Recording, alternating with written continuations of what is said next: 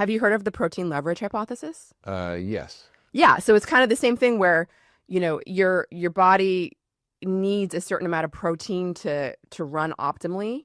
And if you're eating, there's been a couple of randomized controlled trials on this. I think it's like Steven Simpson is one of the proponents of it. It was like 2000s or something.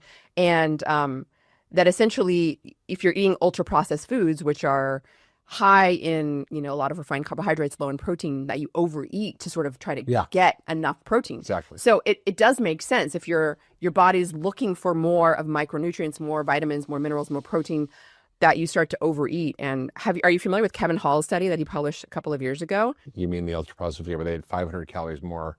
They ate 500. Yeah. So Yeah. for people listening, Ultra processed food. Yeah. exactly. They had, two diets. They had a whole foods diet, which was essentially mostly they were getting salads and they were getting poultry and lean meats and some fish, oatmeal. Yeah. And then there was the ultra processed foods diet. And they were trying to match them for macronutrients. So they were matched for calories